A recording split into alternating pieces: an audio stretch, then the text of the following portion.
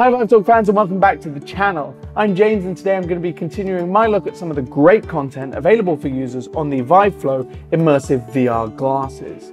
Today specifically I'm going to be looking at VIVE Dreaming, something which pushes the boundaries of what is possible in VR. Now, since reading Matthew Walker's seminal 2017 book Why We Sleep, I've been a massive advocate for sleep. This book pretty much lays out how sleep is important for every part of your health and cognition.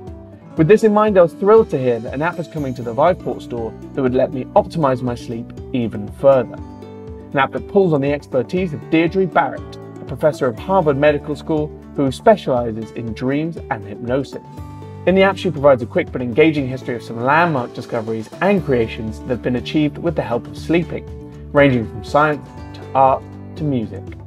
It's argued here that dreaming has been used as another state of mind, one where users can access problem-solving abilities that elude them in their waking lives.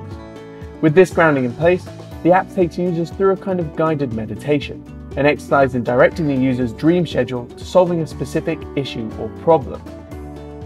An interesting way to think about this app is as a kind of dream incubator, a way of turning your brain capacity in your sleep towards something really productive, even massively creative.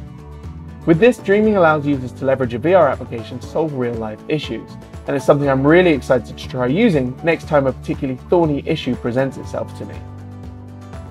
The art style of the app is really slick, and the VIVE Flow device is so comfortable that wearing it as I fall asleep, with a bit of careful pillow management, has been a pleasure.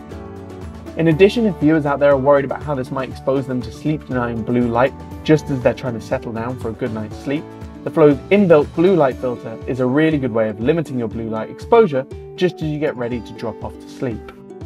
That's all from me today. Thank you very much for tuning into this episode. Hit subscribe if you want to see more from us. There'll be a link to VIVE Dreaming in the description of this video on the VivePort store.